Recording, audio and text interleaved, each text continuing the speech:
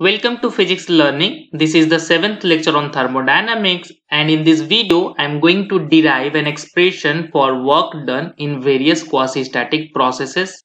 Also, I am going to discuss about the enthalpy from first law of thermodynamics point of view. I will going to derive an expression for enthalpy. We will begin with work done in isothermal expansion or isothermal compression of an ideal gas. Isothermal means temperature remains constant throughout the process. Okay. What is work done? We know for a hydrostatic system, work done is equals to pressure into change in volume. And if volume of the system changes from Vi to Vf, then total work done will be integration over Vi to Vf PdV. Right? This is the expression. Now, as we are doing for ideal gas, that means we need to use ideal gas equation, which is PV equals to nRT, where N is number of mole, T is temperature, R is molar gas constant. By using this equation of state, we just need to plug the value of P in terms of T and V. Just plug it here. As N is constant, R is constant, T is constant, it will come out and we will have integration over Vi to Vf dV upon V. Right? Now if you integrate it 1 over V, it will be log V, and after plugging the limits you will have work done equals to nRT. T is the temperature of the system, and log Vf upon Vi. This is the expression for isothermal expansion of an ideal gas or isothermal compression of an ideal gas. If Vf is greater than Vi, then it will be expansion, and if Vf is less than Vi, it will be compression. Okay. Now we will do same exercise for van der Waal gas. Van der Waal gas means real gas, right? The work done in an isothermal expansion or compression of van der Waal gas, that is those gas which follows the van der Waal equation of state. Basically these are the real gases, right? We will start with the same work relation. Work done is equals to integration over Vi to Vf PdV, because gas is a hydrostatic system. Okay. Now here, in order to replace this P, we will use van der Waal equation of state. So if you use equation of state for van der Waal gas, from there you can easily calculate P is equals to RT upon V minus B minus A upon V square. Okay. What is equation of state for an van der Waal gas? Equation of state will be P plus A upon V square times V minus B is equals to RT for 1 mole. Okay. Here A, B called van der Waal gas constant, T is temperature, R is molar gas constant. Just plug the value of P in the work done and we will have this expression. Here if you integrate this and plugging the values of limit, you will have work done equals to RT times ln Vf minus B upon Vi minus A plus A times 1 upon Vf minus 1 upon Vi. Okay. So this is the work done for an isothermal expansion of van der Waal gas. If Vf is greater than Vi, it will be expansion, and if Vf is less than Vi, it will be compression. Next we will do work done in adiabatic expansion of an ideal gas. What is adiabatic expansion? The process in which there is no heat exchange between system and surrounding takes place. Those kinds of processes are called adiabatic process. We will going to derive the work done for an adiabatic process. Here work done is PdV integration over Vi to Vf.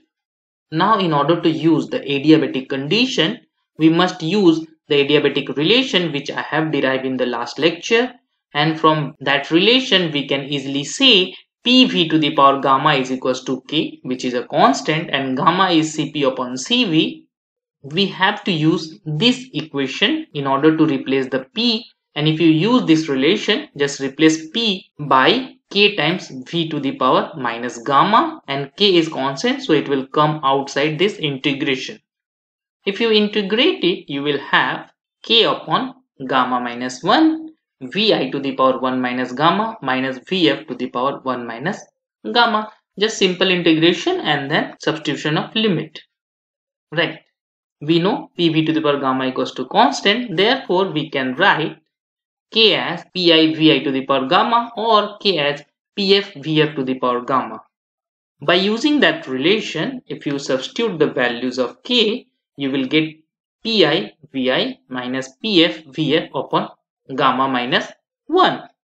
Now again we need to use equation of state for an ideal gas.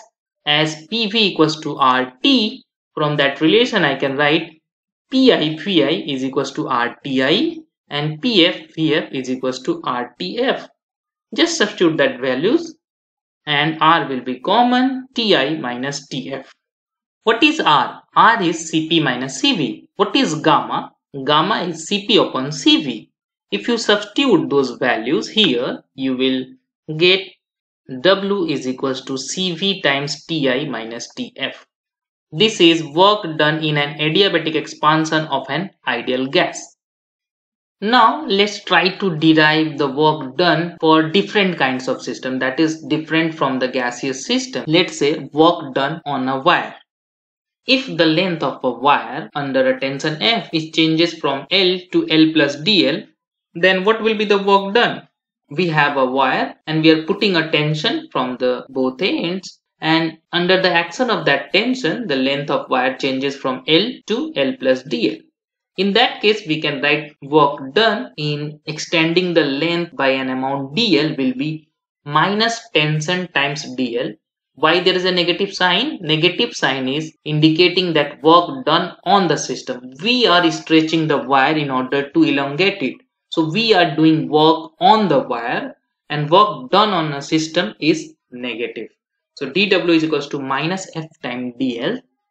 If there is a finite change in length from Li to Lf, then work done will be, you just need to integrate it from Li to Lf. So this is the work done on a wire. If you have expression for tension, if you know the expression for tension, if you know the exact value of Li and Lf, you just need to integrate this and you will get the work done. Similarly, if you want to calculate the work done on different systems, for example, suppose we have a surface film and that surface film is under action of surface tension S. In that case, for a finite change of the area of a surface film from AI to AF under action of surface tension S, in that scenario the work done will be integration over AI to AF S times dA with a negative sign. Again, why there is a negative sign? Because work done on the system. So you have to perform this integration.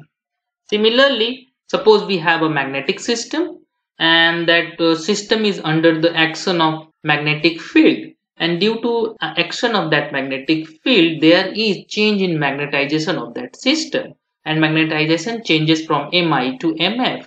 Under that scenario the work done will be minus integration over Mi to Mf H times dm. So by performing this integration, you can easily calculate the work done on different kinds of system, right? Just take an example of different system, try to find out the cause and the effect, and then do the integration. Okay, let's move out to the enthalpy.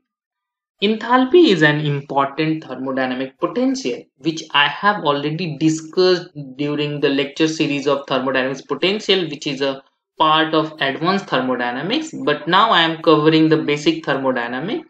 So here we can derive the expression for enthalpy from first law of thermodynamics point of view. First law of thermodynamics says that delta Q is equals to du plus P dV. Here delta Q is the change in heat, du is change in internal energy, and P dV is the work done. If you assume that U and V both are dependent on temperature and pressure, so under that scenario U will be a function of temperature and pressure, and as a result the change in U you can calculate it as rate of change of U with respect to temperature at constant pressure into change in temperature plus rate of change of internal energy with respect to pressure at constant temperature into change in pressure, right? Similarly, for V, you can also write V as a function of temperature and pressure. As a result, dV is equals to del V del T P dt plus del V del P T dP, right? We just need to plug this equation 2 and equation 3 in equation 1 and we will have this expression. Okay. Now assume that pressure is constant, that is isobaric case. For an isobaric case, if dP is equals to 0, we will have delta Q. You can evaluate from this relation, and after evaluating that delta Q, we can define Cp as delta Q upon del T P, right? P is here for the constant pressure. From this expression, I can simply write this is equals to del U del Tp plus P times del V del Tp. This I have already derived this expression. This whole calculation is already done in the part of specific heats. Okay. So from here onward, we can start our concept of enthalpy. Now Cp is this. If you want to write it in the compact form, you can simply write the right hand side as del del T in bracket U plus PV. Here U plus PV becomes a function, right? So we can define a new function h. H is equals to U plus PV, and this h is known as enthalpy. And as U is a state function, P times V is an state function. Therefore, h is also a state function. And hence I can write simply Cp as del H del Tp. This is a thermodynamics potential, and this is very important when you will study the Joule-Thomson effect. Enthalpy plays a very important role in understanding of Joule-Thomson effect, okay, which I have already explained in the Joule-Thomson effect lecture. If you want, you can watch that, but that is the advanced part of this thermodynamics.